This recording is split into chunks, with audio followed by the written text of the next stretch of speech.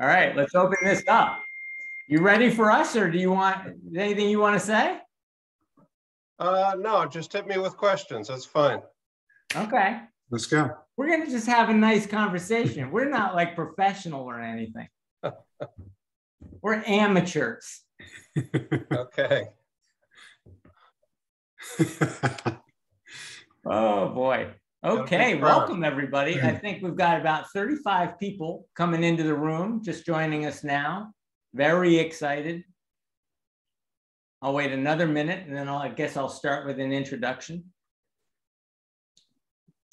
Do you think there's, what, 4 or 5 people left in the state who don't know who Bob Stefanowski is? But I do know that Roberto Cabrera, sitting in New York City, he might not know. So never heard of him. So there's a good chance that we may have some people on who are encountering Bob Stefanowski for the first time.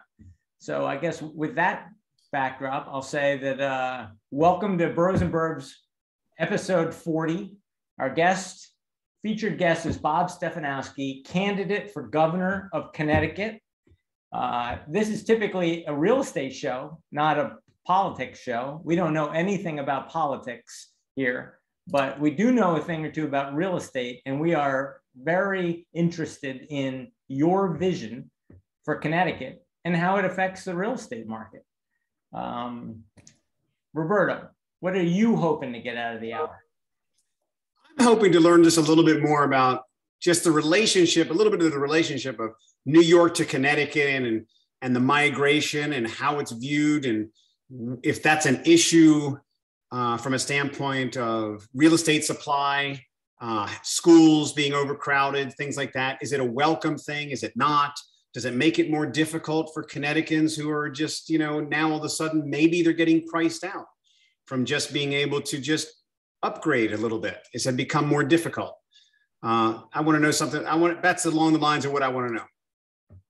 Yeah, I think from a New Yorker from the outside looking in, you're wondering is, why are all these New Yorkers heading out to Connecticut, and is this going to continue? So I guess I'll start with that question, Bob. What's your views just generally on what's happening in Connecticut now? I mean, we're going through a massive change and a reprioritization as a result of COVID. And a lot of people are reevaluating Connecticut's relationship with New York. So what are your thoughts on that? Well, I guess a couple things. Number one is I think it's hard to argue when people are coming into your state that is a bad thing, particularly in Connecticut, where we've got an affordability issue. Connecticut has the second highest taxes in the entire country. We've got the highest energy rates in the continental US. And, obviously I've got my own views on how to change those things that we can talk about. Outside, or even with the influx of people from New York last year, Connecticut had the 5th highest migration rate out. There was a study done by the van lines. I forget the name of the van line, but Connecticut, there were only 4 states that had more people move out last year than Connecticut. So I think you've got a bit of a bifurcation, which has always been an issue in Connecticut. We have one of the largest wealth gaps in the nation. You've got a lot of people later in their lives who may be on a fixed income, and it's very tempting to look down to Florida or Tennessee, where there is no state income tax and real estate prices are a lot lower. And one of my goals as governor is to try to give them the flexibility to stay, because most of the people that I talk about, they don't want to leave for Florida or California, but they're on a fixed income. The property taxes, the car tax, the sales tax, the loss of the SALT deduction for state and local income taxes, and they just say, I can't afford to be here. I think what we're seeing on the other end is what you mentioned, which is, and I think you probably have a better idea than I do as to why, but certainly part of it was COVID and getting out of New York City during the heat of it. I do think part of it is a permanent change with people maybe not going into New York City every day, maybe going in 2 days and working home for 3 days. So I think the challenge for the governor is, how do you incent those people to stay long-term? I think there's going to be a fair number of people that have moved to Connecticut, and when they get that property tax bill and that car tax and the state tax bill, they're going to maybe rethink, well, geez, I didn't know it was so expensive to live here. So for me, it's how do we make sure that we keep those people happy? Because you do want a growing population. So at the end of the day, the people moving in is terrific. The question is, what are we going to provide them such that they want to stay? And this is not just a one-time inflow. So I think it's an extraordinary time, an extraordinary opportunity to lower the state income tax, to lower the sales tax with 40-year high inflation and a fixed sales tax at 6.35%. The amount of money coming into the government is higher than it used to be. So I think we should be lowering that state income tax rate and take some pressure off, particularly the middle class who feels it the most. So there's a lot of things we can do. A very long-winded answer to your question, John, but I view it as a good thing, but it also creates some complications to policy that we need to think through. So I want to drill down a little deeper on affordability. I mean, you mentioned taxes and trying to cut taxes to make it more affordable, but Connecticut has some of the highest costs of living in the country. And you said in your campaign, you want to build a better, more affordable Connecticut.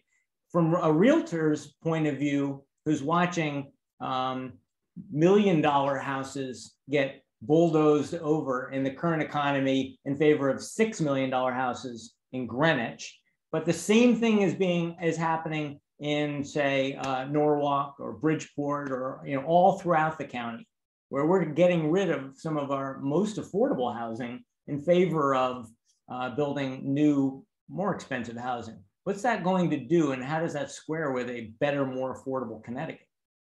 Well, affordable housing is important, and it can't all be $6 million mansions. And I remember a couple of years ago, John, I looked at buying an investment property in Greenwich. If you remember, the prices were dirt cheap.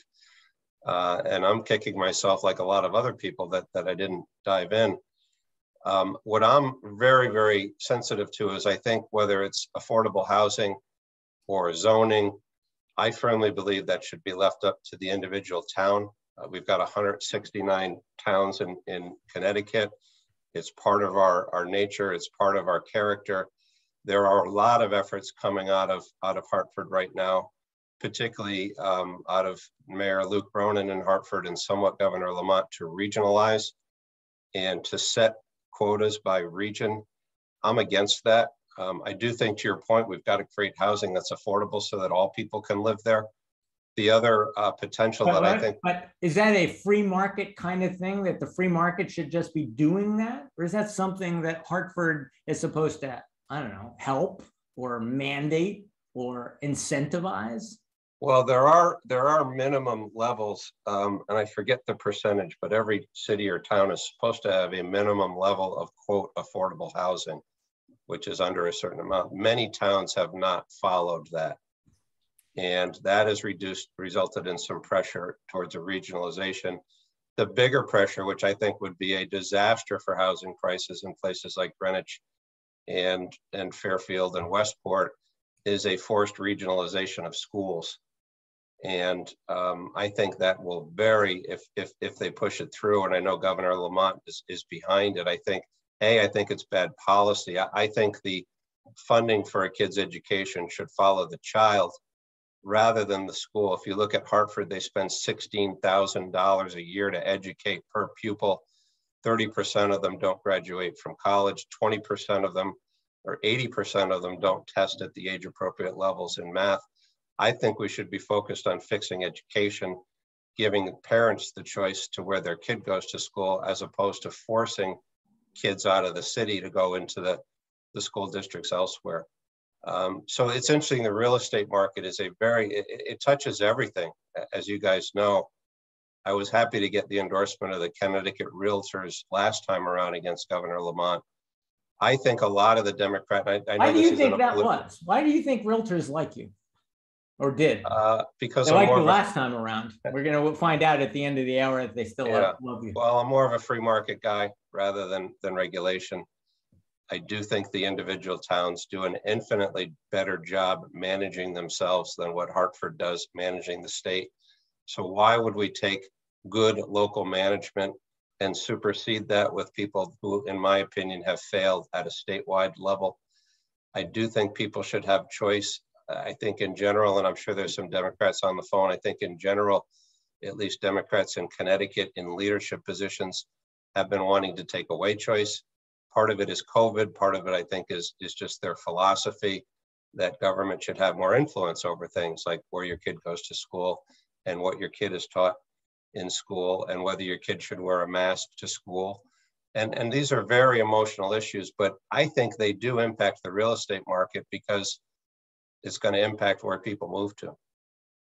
So with all due respect to my partner, Roberto Cabrera, Connecticut commuters would just rather not go into New York. And I know if you ask Roberto, he's going to say, New York is back, baby. And, you know, the restaurants are open and we are open for business. But you know what?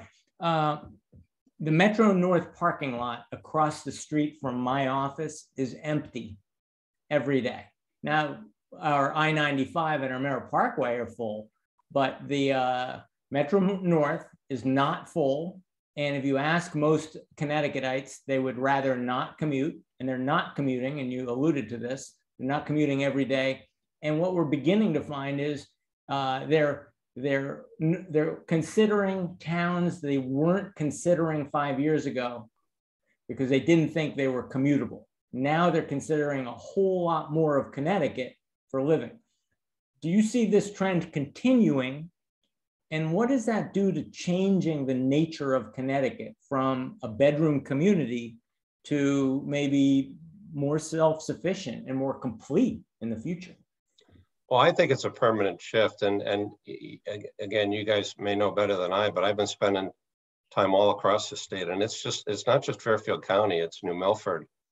It sounds north and west of Hartford. And this is not people just extending their commute by 30 minutes. This is people extending their commute by an hour. I believe under the theory that they can go into the office a couple times a week and sustain that as opposed to 5 days, which is tough. I think the other thing we can do to help Connecticut would be if you look at Metro North, the travel time from New Haven to New York is longer than it used to be. It's the only service that has deteriorated. And my view is because it's a monopoly where you've got the price going up and the service level coming down. I do think, although I don't agree with the massive stimulus package the Biden administration is putting in, the billions of dollars that we're getting from the federal government should be invested in rail. That would help cities like Bridgeport that are a bit out of the commuting zone right now. Even though the rail is empty right now, there's nobody on. That's just temporary? I think it's going to be down. I do think it'll jump back somewhat, but I don't think we're ever going to. I can remember, John, getting on that Metro North and standing room only in the bar cart.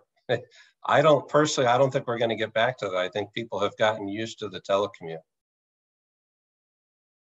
But we do have to, but you are saying that transportation is still going to be critical moving forward. We can't just turn our backs on Metro North. It's an important piece of the puzzle. I think it's an opportunity. You look at Bridgeport, John, if someone were to tell you, here's a city with a deep water port that's 40 miles from New York. It's next to one of the best universities in the world. It's a midway point between New York and Boston, and we can't find a way to make that city work. A lot of it is corruption, in my opinion, but that should be something that we can take advantage of. And part of my plan for Connecticut is to revitalize these cities. That's why young people are leaving. I mean, my daughter, we live in Madison. She blows right by Stamford on her way to New York, and she blows right by Hartford on her way to Boston.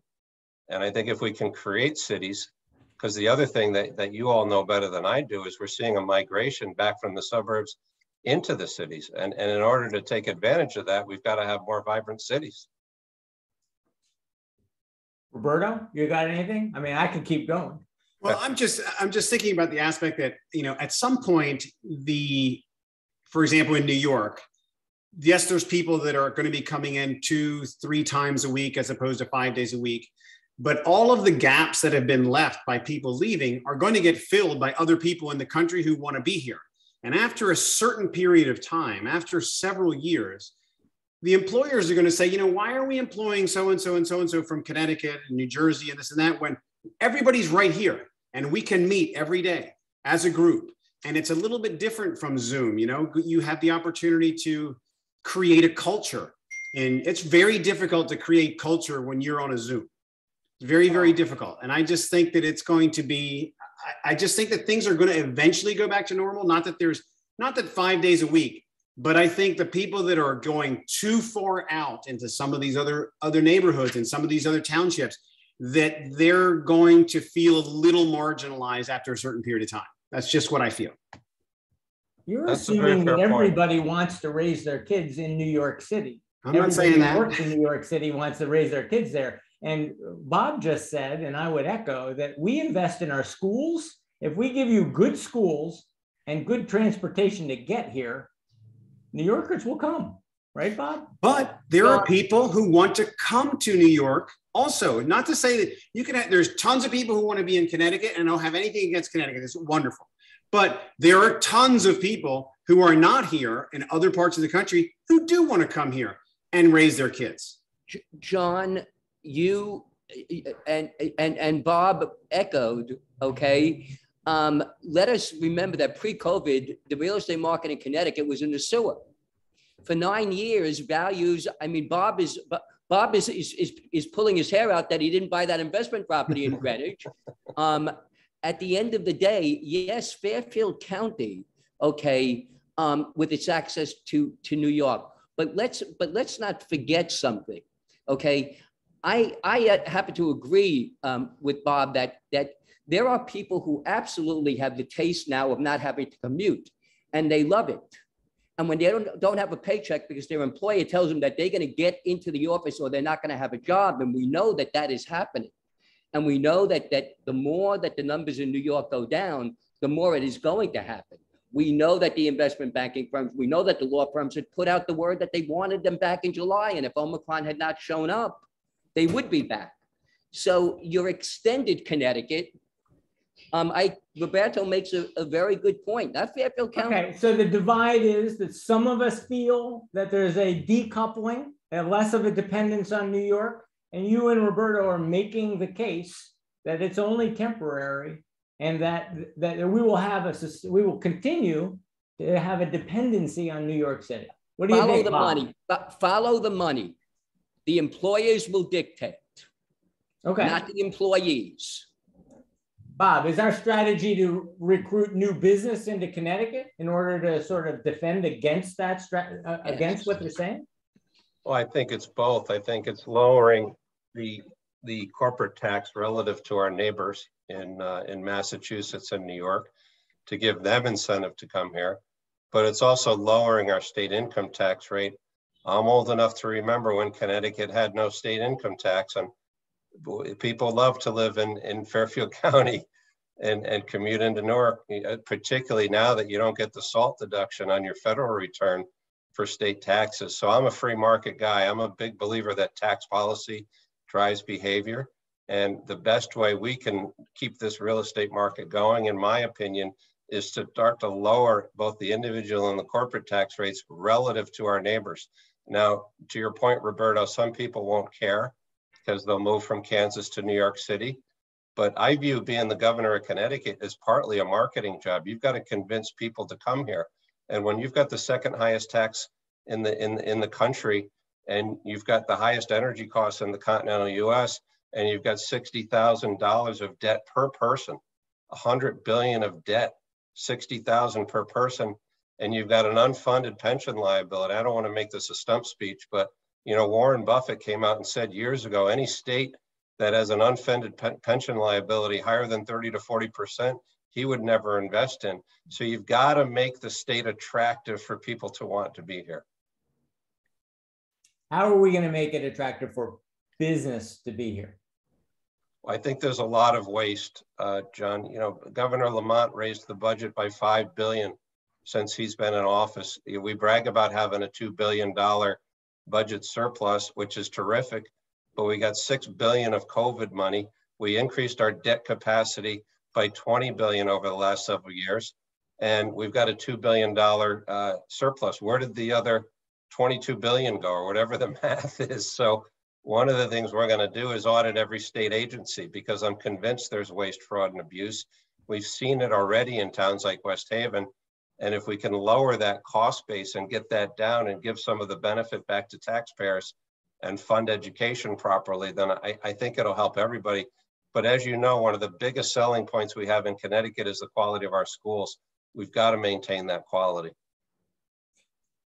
So you mentioned the budget surplus, and I believe that the current plan is to spend that budget surplus on property tax, lowering the property tax. Is that a good idea? And what do you think is that the priority, or do you have a different priority on how you'd spend any surplus? You know, it's interesting. When I ran the first time, I was focused on income tax, and as I've spent time over the last 3 years, it's really that property tax and the car tax, because you've got to cut a check for it. It's kind of a psychological thing. The income tax, you see it, but most people have a withholding. And the other issue is the property tax and the car tax hits the middle class hard. And I think this time it'll be income tax, but also I agree with the governor, property tax and auto tax. We'll see if it gets through the legislature, because when I debated the governor 3 years ago, he said he was going to deliver a 300 million property tax cut that hasn't gotten done yet. We'll see if it gets through the legislature, but we need to bring the tax burden down. You can't be a successful state when you've got the second highest taxes. We work between January 1st to May 24th just to pay our state and federal taxes. The first 5 months of the year, we're working to pay the government. After that, the money starts to be ours. And in my opinion, that's out of whack. I have 153,000 miles on my car because, like everybody else in Connecticut, you can't buy a new car because there aren't any to buy. So when we're done limping along with these cars and we start buying new cars again, maybe those taxes will become more apparent. But right now, I don't pay much tax on my little beater. So Scott Hobbs is in the little cell underneath you. He's a small businessman. He's got 100 people on the payroll, and he's got, I don't know, 200-300 subcontractors. And when we went into COVID, he talked about the regulation and all the rules he has to. So what's your answer for guys like Scott Hobbs? And Scott, do you want to articulate the question maybe a little bit more elegantly and succinctly on your challenges as a business owner within the business climate of Connecticut? I mean, I think that, moving beyond taxes, because you already talked about that, and that ends up being, again, a huge burden. But then there's all the regulatory stuff. And when you go ahead and we recently instituted the paid family leave program.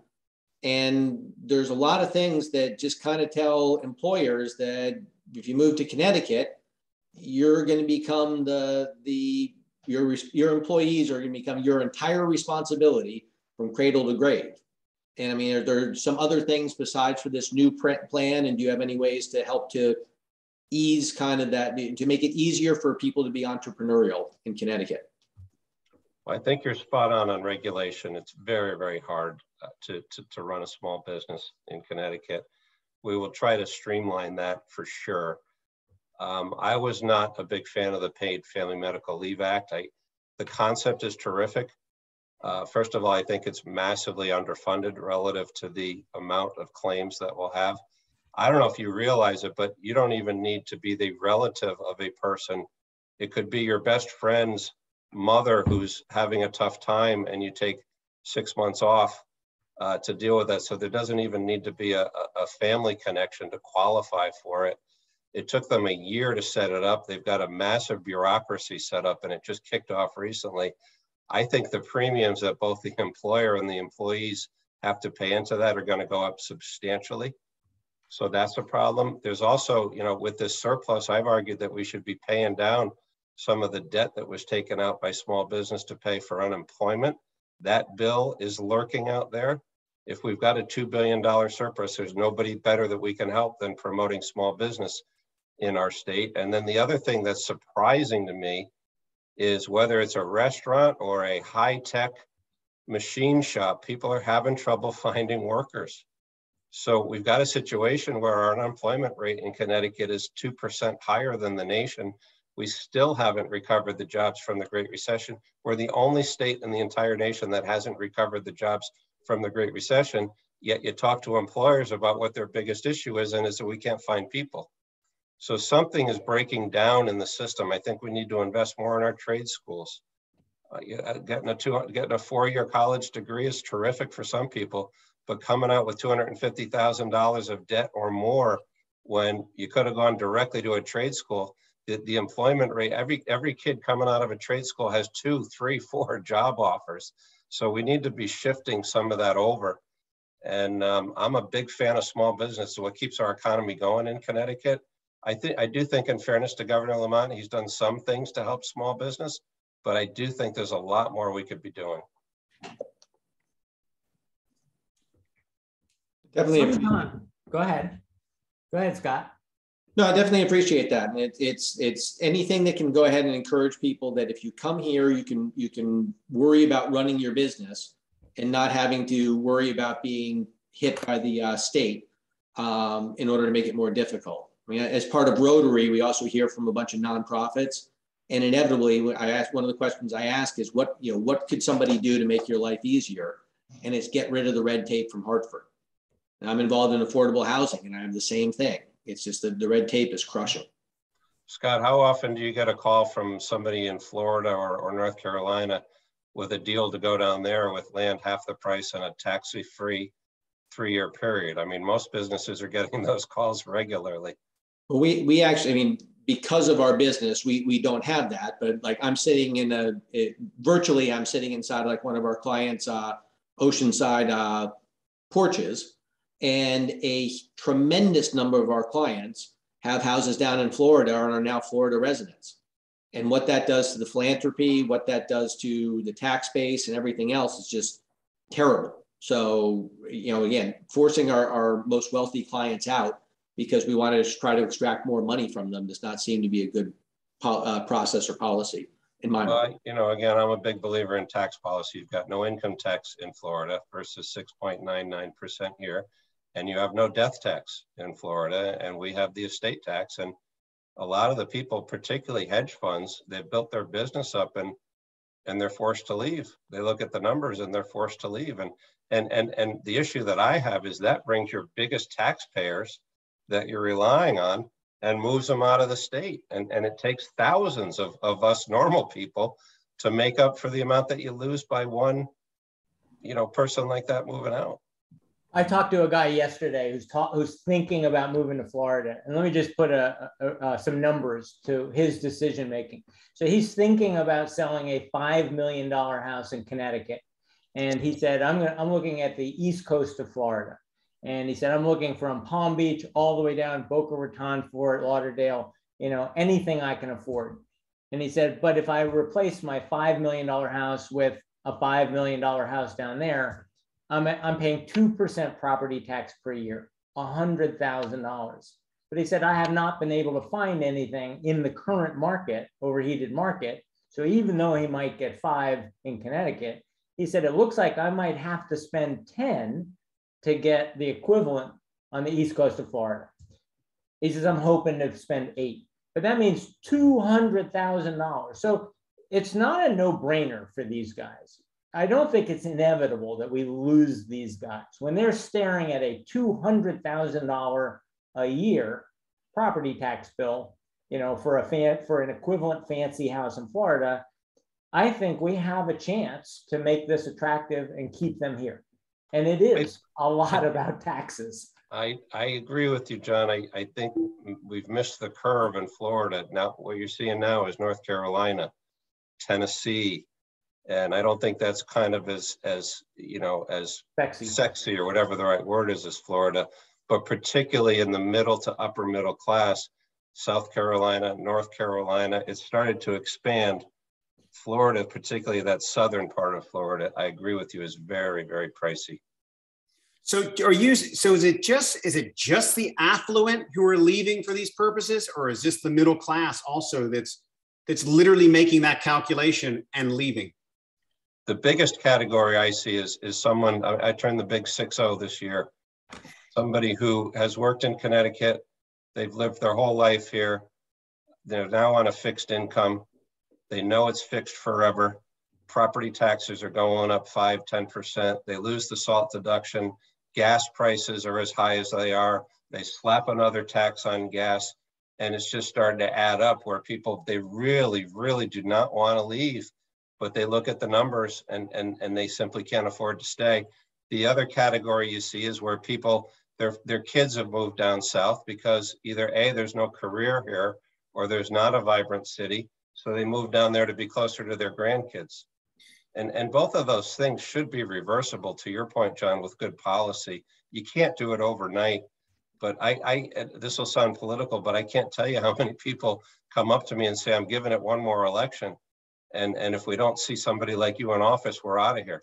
So people are trying to hang on, but it hasn't gotten much better, and we're losing people because of that. Is part of it that the people don't have anywhere to go? For example, these people, their kids are gone and they want to downsize, but they can't sell their house because they can't find anything anywhere else to go. So they have to look elsewhere.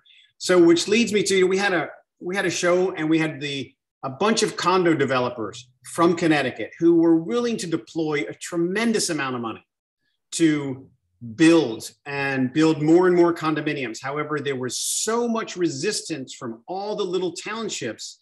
And these people, like one of them had spent $2 million and spent 3 or 4 years just getting all of the approvals before he could start his project, which was a tremendous risk.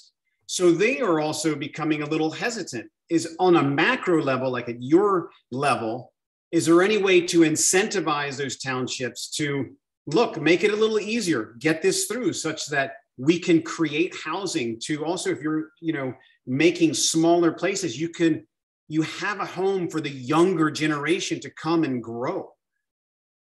It's a terrific question. And I do think there's some things you can do as governor. But I also think it shows the importance of these local elections. When you think about it, you look at turnout, the presidential election gets the highest, the governor the second, and the local elections, if we get 30 to 40% of the people to come out, that's a good, but those are the people that have the most direct impact on how your town is run. So I think it's trying to get the right people into the towns that are kind of pro-business. I live in Madison. They've done a terrific job. We're AAA rated. But to your point, it's not easy to move into Madison because the price point is so far up. So I think that's more a function of local government rather than state government. The approach I will take is that, the local politicians and the local leaders should have the authority. I'll help where I can, but we've got enough issues at the statewide level. Just as an aside, the state owns hundreds, if not thousands, of abandoned properties right now that are just sitting there idle. Some of them are commercial, some of them are residential, but we should be looking at selling off those to developers and getting some revenue out of them rather than just sitting on the balance sheet without any revenue whatsoever. Did you hear that, Scott? Can I jump in for a second? Yes. Bob, I'm a little older than you. So I've been listening to, and I'm in New York, okay? You just flew in from Florida. People on Long Island talk about being on fixed incomes and can't afford it. I've heard them talk about affordable housing. I've heard them talk about high cost of living. And I've been hearing that for probably 60 years. And I'm hearing it today. So where's the beef? Where's the plan? I mean, and I'm not talking about just you. I'm talking about, Roberto just referenced about the condo developers. You want to leave it to the local municipalities, but they're not doing it. They're making it more difficult with more regulation. You're anti-regulation. They're making it more difficult. So how do you get it done? I'm really not trying to pass the buck, but I think a lot of it comes to the local elections and getting the right people in office. We'll look at things statewide that we can do to increase the level of building and make it easier for people. But I hate to come in and say you've got a local town with a local elected board or first selectman, and I'm going to overrule what they say. it's hard. Why don't we have it? Why haven't we solved the affordable housing problem? How come we haven't solved over 60 years the high costs? How come we haven't solved the problem that people are on fixed incomes, and that's what happens when people get older, they get on fixed incomes. Why, and what makes us think that we can solve it today? Again, I go back to what I said earlier. I think you have to start on the spending side. Connecticut, as you know, didn't have a state income tax. We were the highest growth state in the entire nation. We put a state income tax at 3%. A lot of that money went over to support pretty lucrative benefit and pension plans for state employees. They used the income tax as a slush fund. These are Democrat and Republican governors. They didn't fund the pension plan. They sucked it out for other reasons in the general fund and other crazy spending. And now we've ended up in a situation where we've got a high income tax and an underfunded pension plan. And to me, the only way to get this back is to start looking at that budget. We spend $25 billion a year in the state of Connecticut. Many of you are businessmen and businesswomen. I've never seen a business that didn't have at least 10% fat in it, never. And I got to believe you, in a state-run organization, it's probably 20%. So one of the things I'm advocating is zero-based budgeting, where we come in. I don't care that the budget is $25 billion. When I start my first day, the budget's zero.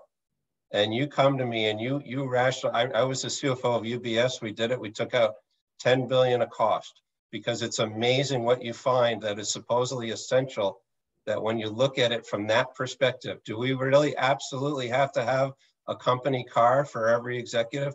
Do we have to have a black SUV, not only for the governor, but for the lieutenant governor and the treasurer and the attorney general? Probably not. So, and none of these things are massive, but they start to add up to real money. And that's the only way we're going to be able to rein in taxes, is you have to start with the spending side. And that's not cutting education.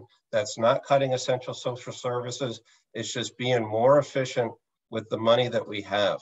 I mean, it's kind of the pat political phrase, but we don't have a revenue problem in Connecticut. We've got a spending problem. And in my humble opinion, both Democrats and Republicans have been afraid to touch that, because it starts to go after public interest groups that they count on for their base. And you need to put the politics aside, and you need to do the right thing for Connecticut. And if that means I'm a 4-year governor, so be it. But I'm going to run Connecticut like a business, not like a political operation. Wow. Thanks, Michael. You got it. I think you got him riled up. It's frustrating to see, John, because we've got so many resources in Connecticut. We got terrific people. We got terrific small businesses. We got great universities. We got a diversity of industries. If there's any state in the nation that should, why is Florida kicking our butt right now? What do they have that we don't? They got better weather, I guess. But what, it's economic policy, it's leadership, it's transparency, and it's running things like a business. All right, at this point, we're going to have some fun. Sometimes on the show, it's been a while since I've done this, we play a game, word association game. I say 10 words, and I want you to say the first thing that comes to mind. Maybe it's a memory, maybe it touches a policy issue. Say whatever you want. There's no wrong answer. Okay, you ready? I'm ready. Game? Sure. All right. So, and there's no wrong answer. First word, Bridgeport. Opportunity. Next word is Mohegan Sun. I think the answer might be opportunity to all of these, but opportunity. You can expand on each one. You don't have to just answer with one well, word. I gave you my speech on Bridgeport. If there's any town that should work, it's Bridgeport. With respect to Mohegan, the tribes have been good partners to Connecticut. I think we could work better with them. Governor Lamont was able to resolve the online gambling situation, but that's a big opportunity to both bring in revenues and create a bit of a tourism, or more of a tourism opportunity for Connecticut. Yukon Huskies. We just get a laugh on that one. Well, I graduated from Fairfield in 1984. They were a powerhouse. I hope they get back to where they used to be. That's all we got on UConn? Okay, okay. Well, no, I'll also say on UConn, we got to rein in the spending there. You've got former presidents making $400,000 a year. You've got the university president with 2 houses. You've got, I mean, they should be on, you've got the UConn Health Center, which I think should be privatized and run like a business.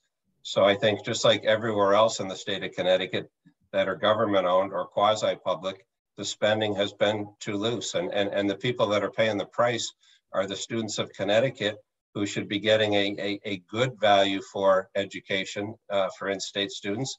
And the tuition for in-state students has largely priced a lot of these kids out of going there. And again, we got to rein in the spending and run it more professionally. All right, change in direction. Leaf season. Leaf season. Leaf season. You know, that's why that's what people think about. Some people think about when they think of Connecticut. But people like Roberto, they come out here for the leaves. I'm not sure I can do much to manage that, John. How does it work? If you have a hot, wet summer, the leaf foliage is the better, or the reverse? So more than just a leaf season? Okay. Next one is Sikorsky. Sikorsky's been in the news lately. Sikorsky. Yeah, you look at the defense industry in Connecticut, it's one of the top industries. I actually, when I was with Pricewaterhouse, I met I met my wife at Sikorsky. So I've got very fond memories, but what a terrific company. They actually make the presidential helicopter. Great legacy. It's a perfect example of why Connecticut should be successful. You look at a company like that was founded here, that's been here for decades, just a terrific company. I think it's unfortunate that United Technologies moved out. I know part of it was the merger with Raytheon, but we do need to do a better job of keeping these typical Connecticut companies here. Can I tell you one quick story, John? You may have heard it, but before GE moved out, then Governor Malloy came and they gave a presentation to Jeff Engel about why GE should stay in Connecticut. And they started the presentation, and on the first page of the presentation, it had a picture of a jet engine. And the CFO, Jeff Bornstein, who lives in Ridgefield, nudged Emma and said, guess what? That jet engine is a Boeing jet engine. It's not a GE jet engine, not a Boeing, but whoever the competition was. So that shows you the level of preparation that some of these government officials, this is the largest employer in Connecticut, and he goes in to meet with GE and he's got a picture of the competitor's engine on page 1. Then my next one, my wife contributed. She said, favorite beach. Favorite beach? I'll tell you, I used to live in Westport. I loved Campo Beach. Just my kids were young. There was that great playground there. You had a great food situation. I've not been, we drove by the Greenwich Beach the other day. It was beautiful, but I'd have to say Campo. Okay. The next one, what do you think of when I say I-95? Traffic. What's amazing to me is even during COVID, there were traffic jams. It was absolutely amazing. It seems like we're in I don't know if it's true or not, but they say they never stop painting the Golden Gate Bridge. They go from one side to the other and then back and forth. It just seems like we're never done fixing our roads in Connecticut. I think it's a good opportunity for public-private partnerships where we bring in the private sector to help. Maybe with the money we're getting for the infrastructure bill, maybe that will help fix it. But I assume it impacts housing values. I know it impacts the time of commute, and it just seems to be a problem we haven't been able to fix. I thought you would just say opportunity again. Well, it is an opportunity. I mean, what's the one thing that works reasonably well on I-95 is the rest areas. And in my view, the reason is they sold it off to a private equity firm called Macquarie. They run the rest stops as a business, so they're relatively efficient. They're relatively updated. And I just think if you can have the private sector take over running something from the government sector, whether it's the Department of Motor Vehicles or whatever, I think 9 times out of 10, the private sector is going to do a better job. All right, well then that's a good segue into my next one. And you could answer, you could go in two directions with this, but I was going to say Yale, New Haven.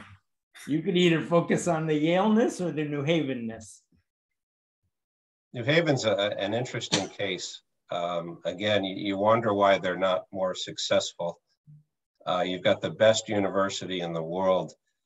I'm not sure what you do about it, but it does kind of bother me that they've got a $30 billion endowment and then the area surrounding it is so impoverished. They are a good partner to the state of Connecticut. They do a lot for the city, but it just bothers me. It's a perfect example of the wealth inequality in our state. I don't have any answers for you right now. It's more of a Mayor Elliker situation, but you would hope that you could use some of the advantages to help that economy. And how about Milford, Connecticut? I like Milford. I grew up in North Haven. I actually got married in I think it was Milford, the Grassy Hill Country Club. And it's a terrific city. Again, it's a great location right off the highway. And there's things we should be able to do there. All right. You got any, Roberto? You got any good words? When you Connecticut? Well, the thing you had talked about that part of your job as governor is being essentially like a marketing person for the state. I think the state, I mean, this is on a, yes, there's numbers, there's taxes, there's all this, but what inspires people is a way of life. And I think that Connecticut needs to tell its story. It should look to something like the film industry. That's what happened in New York. New York was very bleak in the 70s and 80s. And then there came shows like Friends and Seinfeld. And then there came Sex and the City, which glamorized the city and redefined it for everybody else in the country. And it made it accessible and fun. And I believe that Connecticut needs to look to the film industry, essentially, to produce content that's going to define it for those who aren't there. Roberto, we're not doing Real Housewives of Connecticut. No, but think we're not doing Sex. I'm telling you, listen, the film industry, Connecticut needs to tell its story, and the film industry helps do that. It paints a picture for people. It has the power to get into one's psychology, and that's how you attract business to Connecticut. It changes the mindset, and then people take their ideas and they actually consider Connecticut as a place to grow those ideas. I mean, we just talked about Milford. I mean, imagine a show like Dallas or something where people are coming into the city, but yet they're going to Connecticut and they're on their horse farms and they're playing their polo and they're doing this and that. That's glamorizing. I mean, I'm just saying, I said it once before. Okay, Bob, Connecticut has an extraordinary opportunity to tell a wonderful story that changes the mindset of people. That's what's going to drive them to come. It's a lifestyle. Chief Marketing Officer Bob Stefanowski, tell us about the marketing plan. I think there's a couple of things. Number one is you got to get out of Hartford. If you're the chief salesperson for Connecticut, you got to get overseas. I mean, Dan Malloy went overseas a fair amount of time, and you got to look at companies that are willing. You got to provide the incentives, number one, and then you've got to look at just like Florida and North Carolina do, and we should be going to other states. Once we've got a better regulatory regime, once we lower that corporate income tax a little bit, and then you got to get on the road because all states are competing for this stuff. Film industry, I agree with you, but we need to create an environment where they want to come here. The other one I was looking at last time around was currency. The regulations in New York are, and I don't know whether it's going to last or not. Part of me says it's the biggest bubble in the world. But the regulations in New York were really strict, and we could have created an environment in Connecticut to get some of those companies to move here. The third one is tourism. If you look at, for every dollar we spend on tourism in Connecticut, we get $4 back in the terms of park fees, hotels, stays, local restaurants. And what Governor Lamont and the prior administration have done is they've cut the budget for tourism. So what industry do you ever see that you get a 4-to-1 return? I would keep investing in tourism at least until it got 2-to-1 ratio. And it also helps the feeling of people. We used to go around the country and brag about it. Now you go around the country and you almost feel like, well, I don't know that I want to bring it up. And I think we've lost a little bit of our optimism. We can absolutely get back to where we are. And it starts with those small things like investing in the state, attracting industries, stimulating tourism. We got a lot to offer. I don't think it's great when politicians go out of state on vacation. Well, you're going on vacation, why not vacation here? You're basically what you're telling people is, well, I've got a few days off, I'm getting the heck out of my own state. So I just think there's a lot of things we could be doing to give people a little bit more faith that we're going to start to turn things around. Susan Engel, you've been here a while. You were mentioned earlier as one of those people who might be going to Florida, might be sticking around. Oh, I'm never leaving. You're never leaving. You muted yourself. Okay, well, there you go. You got one person who's never leaving. Okay. Bob, one of the biggest surprises for me of the entire pandemic was what happened to the Department of Motor Vehicles. It went from being a place where I'd rather, basically break a toe, or if I could give away a finger to avoid, having to go myself, to a place where, I went down to register a car, and it was 45 minutes from when I left my house until I returned to my house. And it was a pleasant experience. People knew what was going on. It was so night and day, and still just baffled by it all. Are there any lessons that we can take from that as to, again, how to help, what is required in government to operate better and to expand that sort of an attitude toward the rest of the interactions? I would say two things. One is automation. One of the reasons is I believe it's gotten easier is they've made significant investments in their IT systems. They've allowed certain things to happen online now that you used to have to go in for. The other thing is I think you need to select these commissioners of the different agencies very, very carefully, because they're running big businesses in and of themselves. And I know I'm going to need a mix, and people tell me government is very different than business, and it's not the same. I get it. It's more consensus driven and you can't dictate, but I do think having people around with a business perspective will really help in some of these agencies, Department of Transportation, others, where you really have to run these like a business. And to your point, it shows what you can do with the right. I'm a big believer in leadership. I was at GE for 15 years under Jack Walsh, and I know GE's had its issues recently, but I'm all about leadership, setting the right culture, giving the right motivations to people. People are driven by compensation. And I think we got to start thinking about running these different divisions like that and getting the best people. So I'm looking now and noticing in the chat a couple more words to ask you about. One person said toll roads. Any thoughts on toll roads? I fought very strenuously against tolls. I believe it's just another tax on people. And what's a new set cost? Oh, sorry, go ahead. Tolls. Sorry, somebody came off. To me, if you bring the private sector in, it's maybe a high-speed lane at an option that you pay for, but I don't think we should be tolling universally people in Connecticut. It's already one of the highest cost states. I don't think we should be adding that on. The Special Transportation Fund of the state of Connecticut has been consistently rated by politicians to spend money in the general fund and other purposes. They supposedly had a quote lockbox on the transportation fund that would prevent them from rating it. They still rated it. Now they've got a deficit, and their answer is tolls. And my answer is that's not the answer. John Baton talks about rising sea level. I think that's maybe a broader question of Long Island Sound. Any thoughts on Long Island Sound and environmental issues? Great. One of the best assets we have. I think we've gone part of the way towards cleaning that up. I do think global warming is a problem. I don't know what the real issue is, but I do think we have to reduce our reliance on fossil fuels. I think it's another opportunity for Connecticut. Green energy is one of the fastest growing fields in the entire world right now. We've got Yale, we've got UConn. That's an area that we could be at the forefront of and create jobs with our universities. That's a perfect example of a growing industry that we're well positioned to take care of. Instead of throwing a TCI gas tax on fossil fuels like was proposed, let's be looking past the next year in terms of where these industries are headed and what we can do to be ahead of it.